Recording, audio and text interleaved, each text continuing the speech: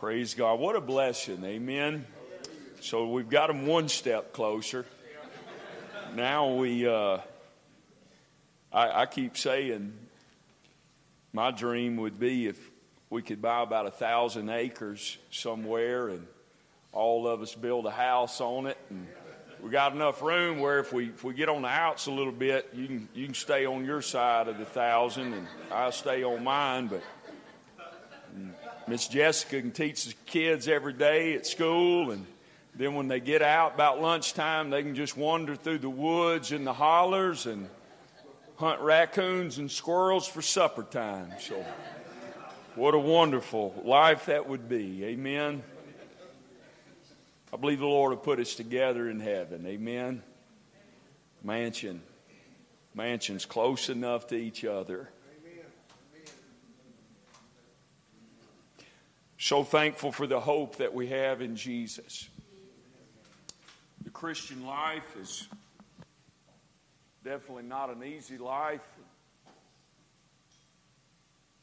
Times we have to say goodbye to people that we really love. But I was just reminded of the Apostle Paul. He said, if I only have hope in this life, I'm of all men most miserable. I'm glad my hope is not bound to this life. It's not bound to emergency rooms and funeral homes and graveyards.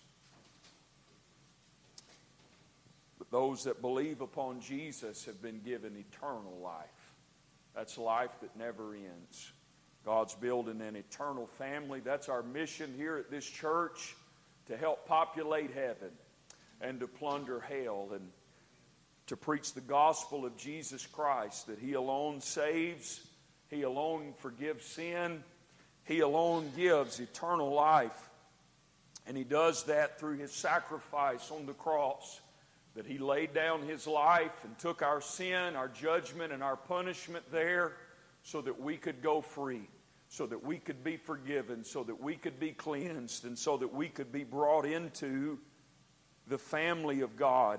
If you have your Bibles this morning, I want to ask you to turn with me to the 5th chapter of Romans.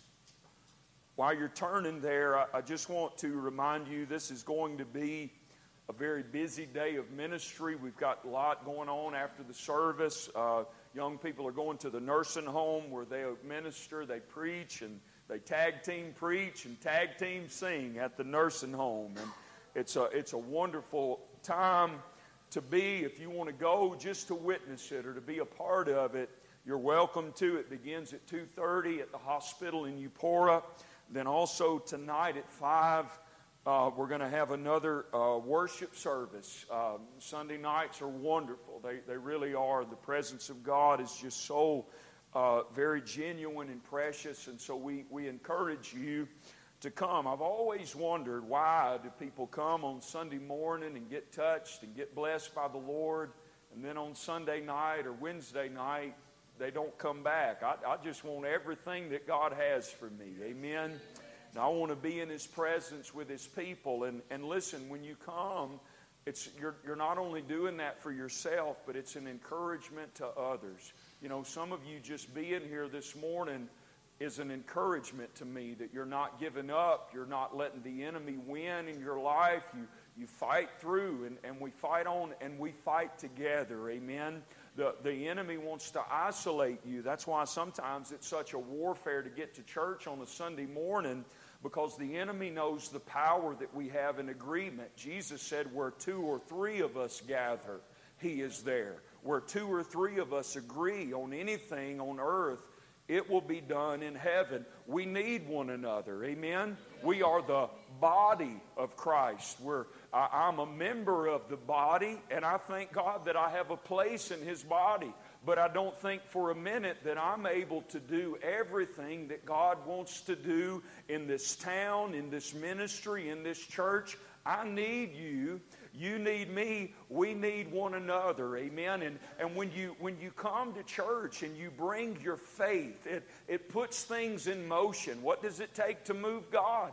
It takes faith. Amen. And faith is not silent. It doesn't just sit there. Faith expresses itself. Faith pursues God. Faith prays. Faith believes. Faith lays its hand on the sick. Faith lifts its hands and opens its mouth and praises God and just defies all the lies of the devil. My God is good. I'm not forsaken. I'm not forgotten about. For Jesus said He would never leave me or forsake me. He's in our midst today. Oh, I thank you. Even though this world might be going down, God's church is going up. Amen. One day soon we're going to be really going up. And all our troubles will be over. I want to read one verse this morning, Romans 5 and verse 17. It says, "For if by one man's offense death reigned by one, much more they which receive abundance of grace and the gift of righteousness shall reign in life by one, Jesus Christ." Will you pray with me as we get into the Word this morning? Father, I thank You for Your Word. I thank You for the way that You have already ministered to us. I've been so helped this morning, Lord. And I thank You that You know right what we need just when we need it. God, I thank You for Your Spirit in this place. I pray for Your anointing upon the reading, preaching, and hearing of the Word of God today. Lord, help us to receive it in faith, that this Word might profit us, that it might benefit our lives, that it might help us today. And we ask it in the name of Jesus. And everyone said amen. Amen. I want to speak to you continuing on the thought I began last Sunday morning about the overcoming life. And the Christian life is met with great resistance. It's not easy to live for Jesus, especially in the world that we're in. It's not popular. You know, a lot of people go to church, but the number reduces drastically by those that are going to love and live for Jesus tomorrow. Amen? A lot happens between Sunday and Monday. But Jesus said that this was a narrow way that leads to life, and only a few would find it. And we're blessed this morning to be surrounded by those that believe and want and desire the same things that we want, and they are our brothers and sisters in Christ. Last Sunday we talked about three things. This is an old saying in the church. I heard it when I was a kid, but if you're going to overcome, it's these three elements: the world, the flesh, and the devil. The world, we can see easily the wickedness in our world. We can see the culture that's shifting. We can see values and things that used to matter. You know, some of you older folks, you know, the things that you see today that people do, and it's an everyday thing. You probably never even heard of that when you were a kid. And it's evidence and proof that the world is not getting better. It is getting worse. And if you're not careful, the world will entice you. It will sweep you in. You know, we know worldly things. Some of it are obviously bad: drinking, drugs, fornication, all types of things like that. But other times, Jesus said it's the cares of the world, the cares of life, that chokes out the word in people and makes it unfruitful. It makes it unprofitable. You know, you can just have a hard week and you can feel spiritually drained as a result of it. And the enemy, he preys on that, and he tells you that God's not with you. He tells you that God is not helping you. And as a Christian, we've got to overcome the world. Jesus said that in this world we would have tribulation, but fear not, because He has overcome the world. And it's looking to what Christ did for us that overcomes the world. The next is the flesh. The worst problem that you have and I have, you looked at it in the mirror when you got up this morning, and we have to be able to admit that. We have to know we all have a flesh. Paul said in Romans chapter 7, I know that in my flesh, that is within me, dwelleth no good thing. Look at your neighbor and say, there's nothing good in you. Nothing good in you. If there's anything good inside of you or your neighbor, it's because God put it there. Amen.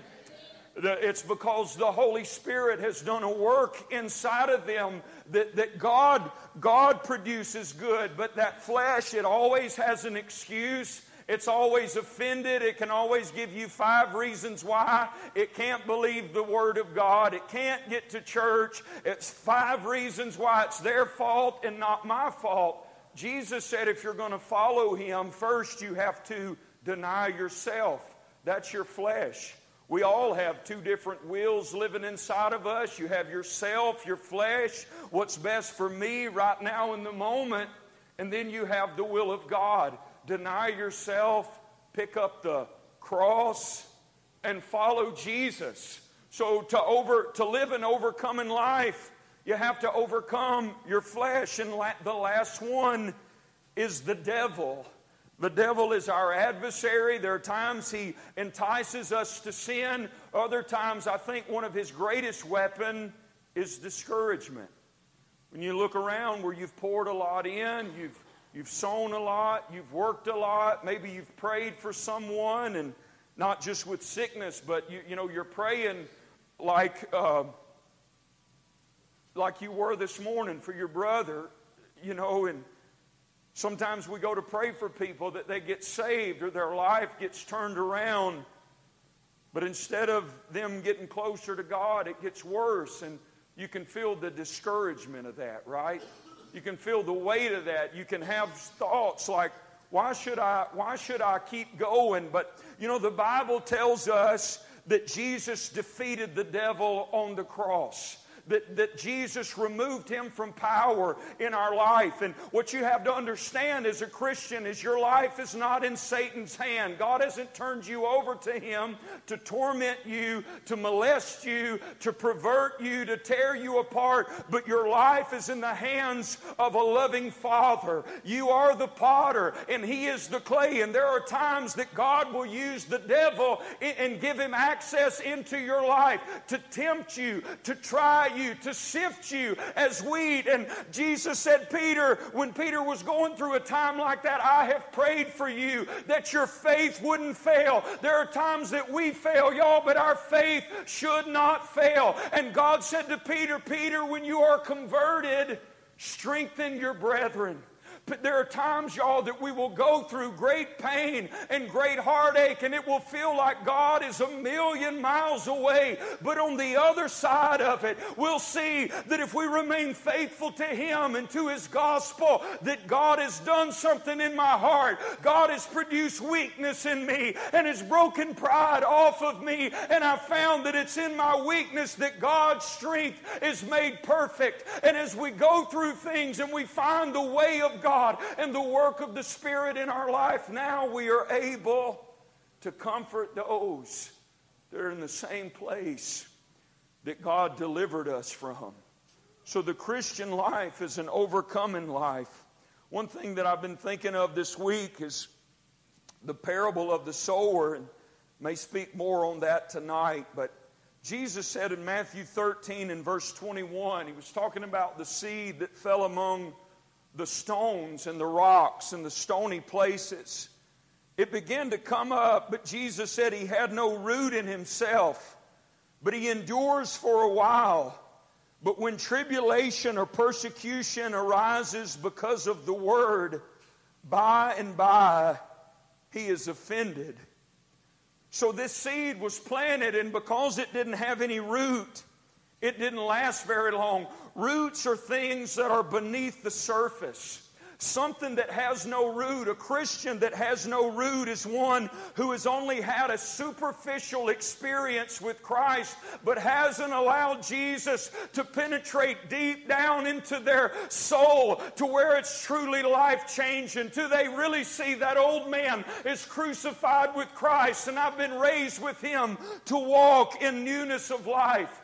And because it doesn't have roots, I'm saying, you understand, it might have got touched at the altar, and I'm not denying that or taken away from that. But y'all, it's got to translate in tomorrow. Jesus, I need you today. Let my roots go deep. Oh God, touch the inner recesses of my soul so that I'm not going back. And if you don't, you'll only endure for a while. That's for a season. How many people, y'all, have we seen just come and go on fire for God, but it doesn't last very long because persecution and pressure comes. And God will allow it. You get on fire for Jesus, you're going to find your friends that you thought were your friends really weren't your friends. You're going to find yourself alone. You know what I've had to learn to do? Embrace loneliness.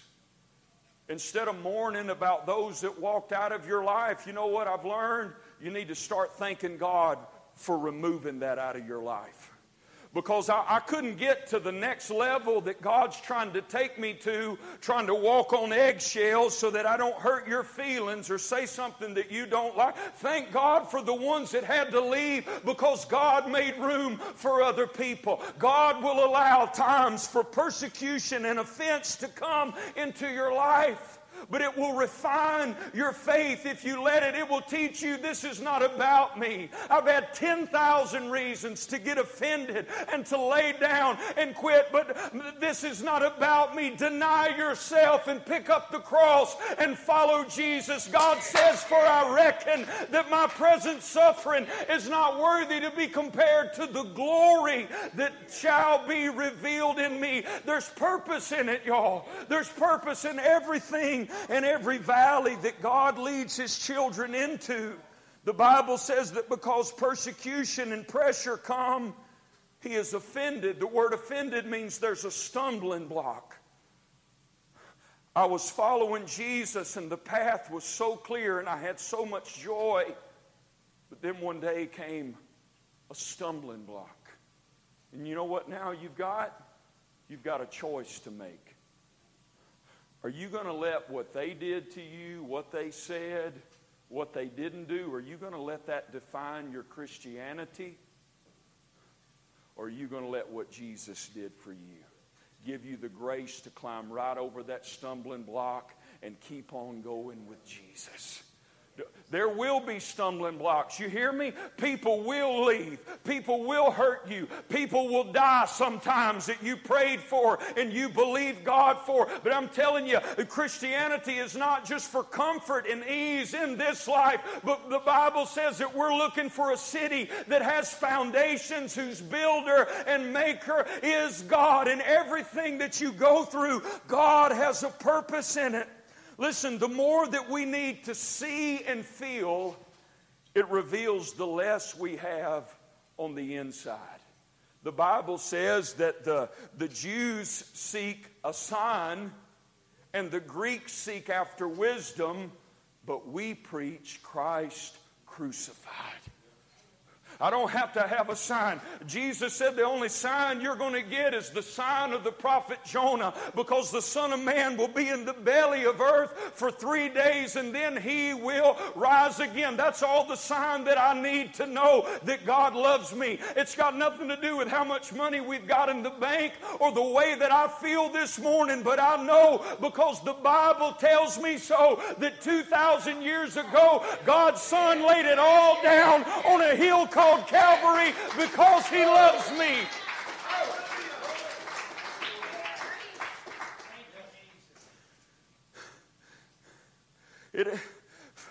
Faith isn't always seen with the eye or felt with the emotions. Think about Job. It looked like, if you would have seen with your physical eye, it looked like Job lost everything. His family's dead, all his wealth is gone. If you could have felt what Job felt like, imagine your body, your physical body covered with boils. Imagine your heart shattered into 1,000 pieces. It didn't look good and it didn't feel good. That man felt grief and he felt sorrow. But I want to tell you what, the Bible says after Job got all that bad news, he went outside, bowed himself to the ground and worshiped God. And to the natural eye, it didn't look like much. But if you could see it in the spirit, Nathan Pittman, that old man sitting in that ash heap, beat every devil in hell. Because he knew, I don't need things and people, I just need God. God says in Romans 8:37, in all these things we are more than conquerors through Christ Jesus who loved us. You know how you become more than a conqueror? The enemy takes your family and all your money, and it drove you to the feet of Jesus. They can take everything that I have, but God, they cannot take you. I don't need things and I don't need people. I just need God. You know what it was? That's an overcoming life. It's an overcoming life. There has to be more to us, y'all, than what people know about. There has to be more spirituality than what people see on a Sunday morning. If all I got is one sermon on Sunday and a few songs, you know what that is? I've got no roots. And when the trials and tribulations come, you're going to look around and I won't be here anymore. There's got to be more revelation than what you share with others. It's got to be a secret place. Sister Candace told us Sunday night that if we'll be with Him in the secret place, it'll be evidenced in the public place. Let me just tell you, don't crave ministry. Don't crave the platform. Don't crave the microphone. Crave Jesus. Crave Jesus. All the microphones and the platforms in the world, they won't bring the presence of Jesus. You know who brings the presence of Jesus? People that have been in the secret place. People that have been broken. People that have been in their own ash heap and felt the pain and felt the lies of the devil. But they can also tell you what it is for Jesus to reach down into that ash heap, Job, and to pull you up and to let you stand again and to give you the testimony that overcomes hell. There's got to be a bigger dream and vision in your heart than what you share with others. Listen to me. How do we know that David killed a lion and a bear? Because he told us. No video cameras there. He didn't run around bragging about that. But for several years, that shepherd boy was carrying that on the inside of him. They thought you can't be king. They wanted everybody else. You go out here and you take care of those sheep. But what they didn't know, there was more happening than they knew about in the shepherd's field. Oh, a lion came to take my father's sheep, and I rose up in the anointing of the Spirit. I grabbed him by the beard and I slew him, because it's not about me, it's about the sheep. Another day a bear came. Oh, I didn't have any help. I didn't have a 44 Magnum, and my brothers wasn't there, and I wasn't going to run. You know, hirelings run when the wolf comes, when the bear comes, but I'm not a hireling. My father put me right here to tend to these sheep, so I had to rise up and grab that bear by the paw, and God delivered him into my hand. David was carrying that on the inside, and it wasn't until he's just going through the mundane things of life, taking bread and cheese to his brothers who didn't like him. You know what you do to people who don't like you? Serve them, love them, bless them, pray for them. There are times God has given me incredible peace that I didn't have until I began to pray for my enemies. Not that they would get what's coming to them, but God, I pray that you bless them in every way possible.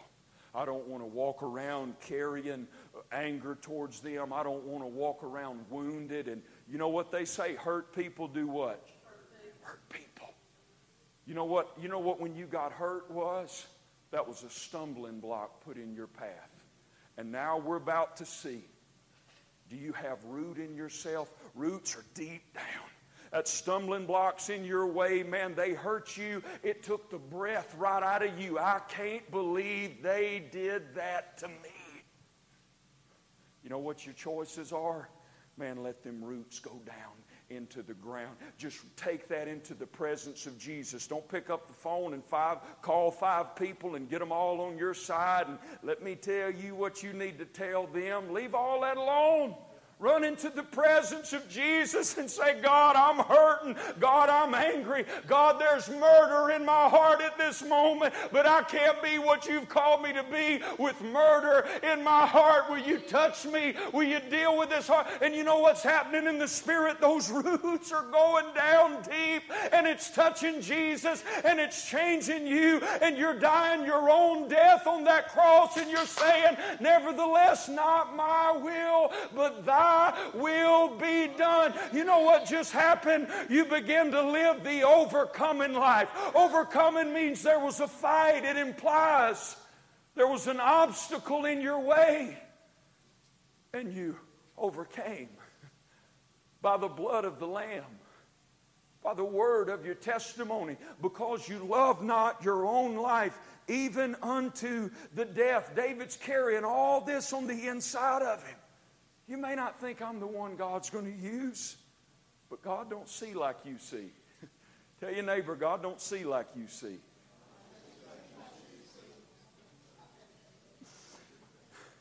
David can defeat that giant because there's more to him than meets the eye in that secret place, out in that pasture. That's what God wants to do with us. Listen, I believe I'm looking at people this morning. There's more to you than meets the eye. Tell your neighbor this morning, there's more to me than what you know. Tell them I've cried tears you didn't see. I've built altars that you weren't there. I've prayed prayers that you didn't get to hear. I've got dreams that you didn't get. I am rooted and I am grounded in the Lord Jesus Christ, and I am an overcomer. That's what I am. Hallelujah. That's what God's doing. Man, we didn't show up on a Sunday morning to put on a show. How many altars have you built, Kyle? How many tears have you cried? How many times have you just felt like an old empty cup and I got nothing to give? And I don't feel like doing this anymore. But then the Holy Spirit reminds you, son, it's not about you and what you want. When I called you, I didn't call you for a season when you were on the mountaintop. I called you for the rest of your life. I gave you a promise. I showed my boys this week. I remember sitting in the floor in what's now Carter's room in the house, scared to death. It's in my heart to start a church, and I just need God, right? And I said, God, if I'm getting myself into this, I don't want it. Because I know the glory of it fades. The platform fades. I don't want into anything. If you're not going, don't carry me there. The Lord gave me that promise in Exodus 33:14. My presence will go with you, and I will surely give you rest. I remember just taking that Bible, setting it down, and I just slid down I just melted down into the floor. And God was writing that promise on my heart. And I can't tell you how many times I felt like I can't put one foot in front of the other. And God quickens that word. You remember what I said to you, son? My presence will go with you, and I will surely give you rest. Just like he said to Moses, I know you by name, and you have found grace in my sight. What a promise. That helps us to overcome. You know, the overcoming life is a life where Jesus reigns. The word reign that I read to you in Romans 5:17, they that receive the abundance of grace and the gift of righteousness shall reign in life. Tell your neighbor, God wants you to reign in life. The word reign, it means to be as a king, to have power. But listen to me, there's only one life that reigns. That's the life of Jesus. There's only one overcomer, and that is the Lord Jesus Christ. In Romans 5, as we've been teaching it, God sees all of humanity through the lens of two people. The first one is Adam. You know what reigns in Adam's life? Sin. The law of sin and death. Everything around him, it collapses. He tears it down. He blames other people because he's not willing to look in the mirror and to be honest with God. But you know what reigns in the life of Jesus? Grace. Grace reigns through righteousness by Christ Jesus our Lord. And where grace reigns, that is the place where the life overcomes. It's not a place where sin reigns. According to Romans 5:17, there are two things that we need to reign in life. He said, they that receive the abundance of grace. I need an abundance of grace. Listen to me. Grace is not just for you to get in the kingdom. It's for you to live in the kingdom. Grace is God coming and doing in you, through you, for you, what you cannot do on your own. You know who lives an overcoming life? People that are greatly helped by the Lord, because you're never going to do it on your own. There's not a one of us that's not set out to do it on our own, and you do good for 3 or 4 days. You know, somebody says something to you, and I'm not mad. I'm not going to let that bother me. You ever said that? Then the more you think about it, the more it starts bothering you. Then you don't let them have it at work, but then you get home and somebody said something, and then you said something, and it's World War III right there in the kitchen, and you feel like a dog. You know what happened? You're trying to overcome in your own strength and in your own flesh. God says in Romans 8:13, if you live after the flesh, you'll die. You'll die. There are times that flesh, it can have well-meaning and good intentions, but God's not going to anoint that flesh to have victory. God only will bring victory to those that are living by faith in Jesus Christ. So if you're going to live that overcoming life, I need the abundance of grace. I need God helping me every single day of my life. I need God's grace to preach. I need God's grace to be a husband. I need God's grace to be a daddy. I need God's grace to put a tire on the side of the road. They that receive an abundance of grace, it's a superabundance. God's got more grace than we have need here this morning. Secondly, he says the abundance of grace and the gift of righteousness. You understand this morning that righteousness is not you going out and doing a bunch of right things and say, I'm living for Jesus now, I'm righteous. God defines righteousness as a gift. A gift. You know, the Bible says in the book of Isaiah that our righteousness is filthy rags. Not your unrighteousness, but your righteousness. That means that if I tried to stand before God one day and say, I was a pastor at Calvary Chapel for 38 years. I tried to help a lot of people. I gave thousands of dollars away. You know what all that is? Filthy rags. God says His righteousness is a gift. The Bible says in 2 Corinthians 5:21 that God made Him who knew no sin to become a sin offering for us so that we might be made the righteousness of God in Christ Jesus. In order to get God's righteousness, there has to be a transfer. And you know what you bring to the table? Sin, wickedness, rebellion, filth, all the wrong thoughts, all the wrong deeds, all the wrong words, all the rebellion against God. And you know what Jesus brings to the table?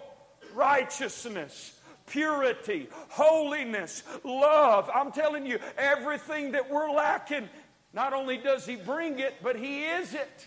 And at the cross, the two are met. At the cross, an exchange took place that Jesus took my past so that I could be given His righteousness. And through that, Josh, I received an abundance of grace and the gift of righteousness. And God says by that, I can reign through life.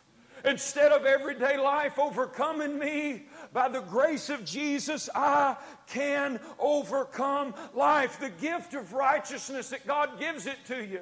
You know, as believers, we're plagued by the enemy and his condemnation. And he might say to you, who are you to preach? Who are you to sing after the week you've had? Who are you to pray and ask God for anything? You know what? It's in moments like that that you need to remind Him, my righteousness was a gift from somebody else.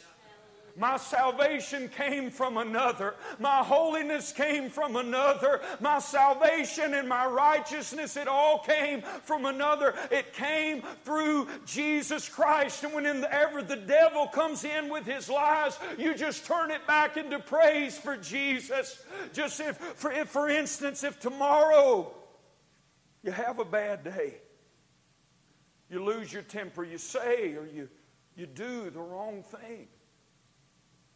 Instead of letting the devil come in and say, you know, all that wasn't real Sunday. I saw you up there in that altar.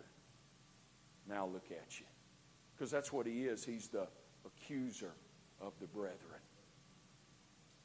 The devil will always remind you of your past. He'll always remind you of your failure. But he has no idea of what your future is going to be. That's in God's hands, the author and the finisher of your faith. And when he comes accusing you, and a lot of times he will come with a fact, you should not have said that, Kyle. You should not have watched that, Wesley. You should not have did that, Miss Megan. You know what? Instead of just in condemnation, shame, and guilt, you know what that's time for? Just start thanking God for His righteousness. Just let it be all more of the reminder of why Jesus had to come and die. Lord, I thank you that you didn't come for those that have it all together, for the pretty and the plastic, but I thank you that you came for the broken, messed up people like me. I thank you that righteousness wasn't earned, but it was a gift. I thank you that you give me not just a drop of grace, but an abundance of grace. Lord, forgive me if we confess our sins. He is faithful and just to forgive us and cleanse us of all unrighteousness. You know how to reign in life? Is to know that you stand before God today as if you've never committed one sin in your life. How can you say that? Because that is the position that I've been given by the Lord Jesus Christ. God put me in Him, the person that I used to be, crucified Him on that cross, buried with Him. And then like as Christ was raised out of that grave by the glory of the Father, even so we also should walk in newness of life. That's where newness of life comes from. Not by focusing on your sin and your failure and trying not to do that, trying not to watch that, trying not to get mad, but focusing on the gift that was given to you. Lord, thank you that you washed all my sins away. God, thank you that you gave me a new heart. You've given me a new mind. Lord, I'm just asking you today for grace to be able to walk in it. And that's where you're overcoming. That's where you're reigning. That's where everything the devil throws at you, you just turn it back to praise to Jesus. Listen, I got to land this plane. The Bible says, Romans 15:17. No, 1 Corinthians 15:57. It says, thanks be to God who always gives us the victory through Jesus Christ our Lord. Listen, He gives you the victory. Doesn't say that He helps you win the victory, or tells you, Wesley, go out there and win the victory and I'll forgive you. No, He gives us the victory. You got to stop asking God for something He's already given you. Start believing, I've been given victory. Man, I'm not working towards victory. I started in victory where I was born again. He gave that to me. I can't lose if I started in victory.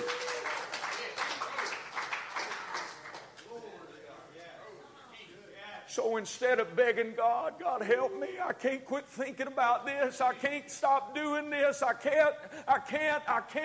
God, thank you that you've already given me victory over that. I thank you that you changed me. I'm telling you, remember, we're getting roots down in ourselves. Those roots don't go by what they see or how they feel, but they live by faith in the living Word of God. God, thank you that I'm not what my past says. I'm not what my devil says, what the devil says or what my flesh says, but I am what you say I am. I think He gave me the victory through Jesus Christ our Lord. I've been reading this book. It's a wonderful book written by a Chinese man. And his name is Watchman Nee. The title of the book is The Normal Christian Life. He was writing, he said that in China's war with the Japanese, I think maybe it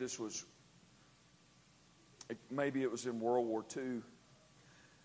But he said the Japanese had tanks and they would roam through their land, and China just didn't have the ability to keep up with them. And so they developed a system that the snipers would shoot at the tank. That tank's just traveling through there. It's got all that heavy plated armor on it, and the man is hidden down inside of the tank. You can't get to him. But that sniper would just pop. And then that tank would stop for a minute. Then he'd take off again. Then they'd shoot again. He'd stop, look around until finally they'd just take little shots at him.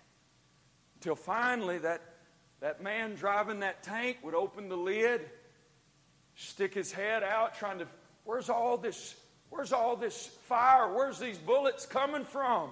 And then with one carefully aimed shot, he would kill the man who popped his head out of the tank, and it would be over. You know what the solution to it was?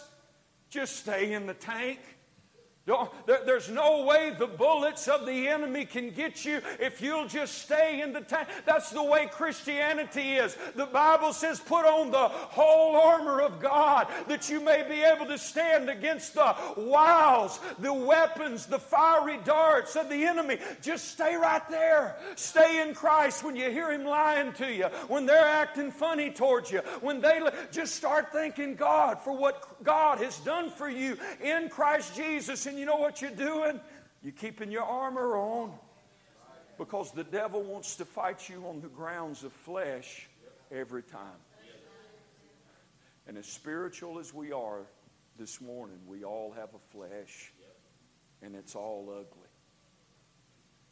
The enemy will use people. Sometimes he'll use people that are very close to you, and you can be just very tempted to step out in the flesh and tell them all the things that you've had bottled up inside that they did or that they didn't. You know what just happened? You got out of your armor. You got off the ground of the victory, and the enemy just prevailed in your life. That's how the enemy destroys homes. That's how he destroys marriages. That's how he gets children to where they don't even want to come to church anymore, because they see the way we are on Sunday don't equal up to the way we are on Monday. You know what the solution to it all is? Get in that armor. Put on the whole armor of God. I don't have time. I wanted to. I don't have time to get to it this morning. But every piece of that armor is Jesus Christ. And that is where God has put you. He's your helmet. He's your breastplate. He's your belt. He's your shoes. He's your shield. He is the living Word that gives you a sword to be able to fight the enemy right in the thickness, right in the heat of the battle. That is the overcoming life. It's learning to live your life in Christ Jesus. And whatever the enemy throws at me, man, I'm not taking my armor off. I'm going to move with Him. Let me read this to you. Would you stand with me this morning? And I want to read this to you. Romans chapter 8, if you make a note of this. Romans 8:37, he says, "No, in all these things we are more than conquerors through Him that loved us. Paul says, for I am persuaded. You know what that means? Fully convinced. There ain't a doubt in my mind. You know, the Bible says a double-minded man is unstable in all of his ways. And a lot of times that's our problem. We got one foot in Jesus, and then we got one foot in our own stinking thinking. And when that stumbling block is in our way and we're walking in the flesh, what do you think we're going to do? We're going to show you just how carnal we can be. Paul says, I'm persuaded, I'm fully convinced that neither death nor life, nor angels or principalities, all the forces in hell, nor powers, nor things present. That means what you're facing right now today. And I know some of you are facing things that they don't look good and they don't feel good. But I'm asking you today, let's be fully persuaded. I'm not going back. I don't have one foot in and one foot out. I am fully persuaded that things present or things to come, James. I don't know what tomorrow holds, but I do know who holds tomorrow. God forbid should the worst phone call come tomorrow. Paul said, I'm persuaded that neither height nor depth nor any other creature shall be able to separate us from the love of God that is in Christ Jesus. That's all I need to know is, you know what that is? That's an overcoming life. That no matter what the enemy throws at you and bombards you and plagues your life with, instead of it sending you running away to a place where you're fleeing and you're defeated, it drives you to the feet of Jesus every time. You know what that is? That's more than a conqueror.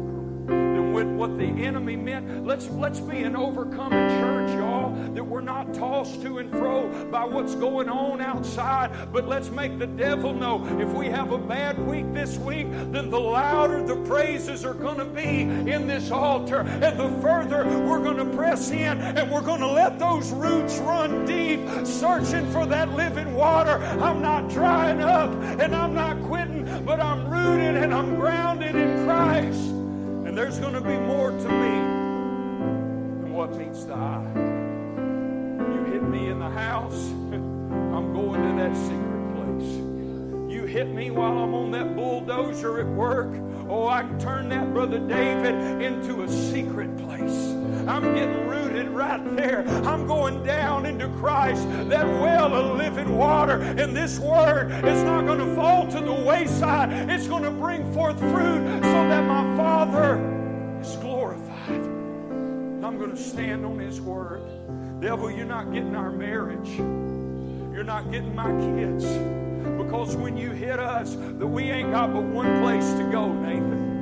I can't go to the bank and get the help that I need. I can't run to my family and get the help that only one place I can go. I'm going to that secret place and I'm going to cry, Abba, Father, I need you. I need an abundance of grace for this moment in my life.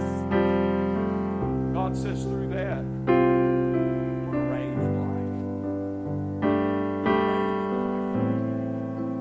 life. That means instead of life knocking you out, you're up and down all over the place, you're just going to walk with Jesus. Walk on top of it. Walk on top of the water. Walk on top of the waves. I just want to give you this invitation this morning. Listen, if you've been letting life walk on top of you, why don't you reverse it this morning? I can tell this morning we had graves opened up. We climbed out of ruts. Hey, y'all, let's don't go back. Turn that around for praise to God. Man, even if you've been living in the worst condition you've ever found yourself in, turn it back. Start thanking God. Listen to me. We're not begging God this morning to do something. We're thanking God for what He's already done. Thank you, Lord, that you put me in Christ. Thank you that you've given me an abundance of grace and the gift of righteousness. Thank you that every time I've failed and I've fallen, Jesus never failed. Thank you, Lord, that my righteousness comes from another. It comes from your Son. Thank you that my holiness comes from another. It comes from your Son. Thank you that it's not by my works, but it is a gift of God. Just thank God for His gift this morning. Would you just testify to the Lord, God, I'm persuaded.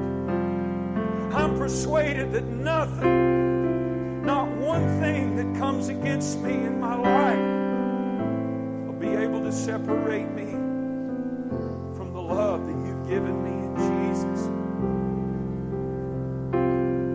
Ask Him to give you roots this morning. God, I'm sorry for the times when it's gotten tough that I ran to other things. Maybe you just start feeling sorry for yourself and you become unresponsive. You just put God on the back burner while you stay in a place of self-pity and sorrow.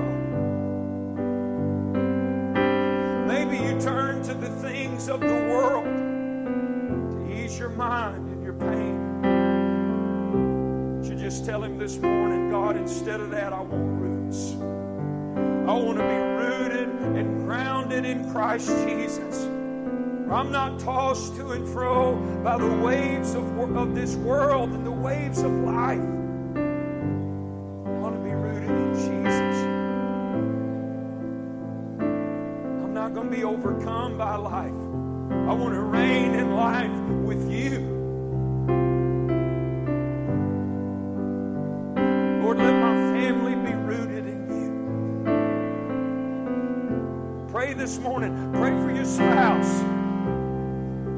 You know, instead of blaming them, pray for them.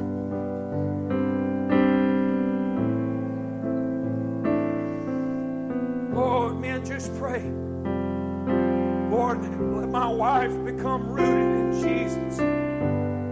Let her see this great love. Oh, ladies, pray for your husband. You know, if he's prone to getting in the flesh like we all do at times, just pray, God. Lord, conform my husband to the image of Jesus. Make him more like you. I just lift him up to you today, God. And I pray that you change his heart.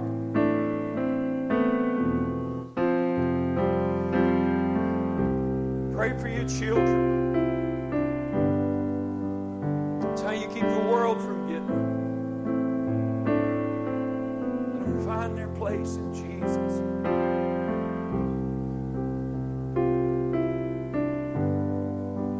Thank you, God. Thank you that you give us the victory, Lord. Thank you, God, that you don't tell us to go out and get the victory, but you give it to us. We start in victory. Thank you for the victory you won for us at Calvary. Thank you for that unspeakable gift. God, let us by faith apply it every place in life. In Jesus' name. Thank you, God. Thank you, God. Thank you, Jesus.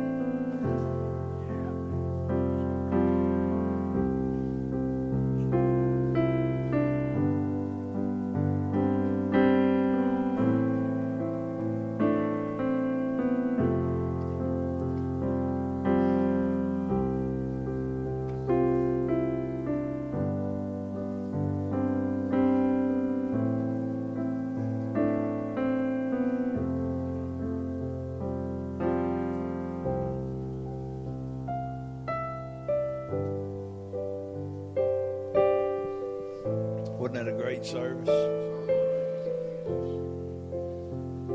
love when God does God things. Before the service, when we were during worship, I was going to get up there and I was going to read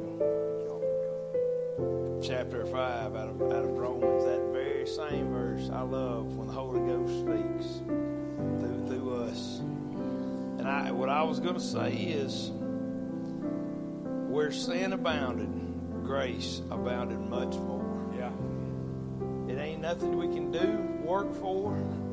It's just given to us. When we were young, you didn't have to teach us to do wrong things. We knew it. But even though after all of that, God still gives us His grace. Isn't He precious? Isn't He precious? I thank God for this church, and I thank God for our pastor that he preaches the cross, y'all. I do. Well, y'all, let's come back tonight. We're going to be at the nursing home at 2:30, and the kids are going to do. They're going to practice worship at 1:30. Is that right? 2. Okay, 1:30. Neely says. Well. And tonight we're going to gather back at 5. And y'all, it's like Luke said. If God really touched you in this service, come back tonight. You'll be blessed even more. Most of the services I've ever been blessed with is on Wednesday and Sunday nights. It's when, But anyway, y'all come back tonight and let's lift up the name of the Lord. Lord, I thank you for what you've done in this place today, Lord. And I praise you for your precious Son, Lord. Lord, I thank you, my God, for your mighty grace. I thank you, my God, for when you see me now, my God, you don't see what I used to be, God. You see your Son, and I thank you for that, God. Lord, I thank you for the people that's in this place. And Lord, I ask you, God, to be with Sister Terry and Brother Robert's family, God, at this time, God, and just comfort them and put peace in their mind, God. Lord, I thank you and I praise you in Jesus' name. Amen. Amen.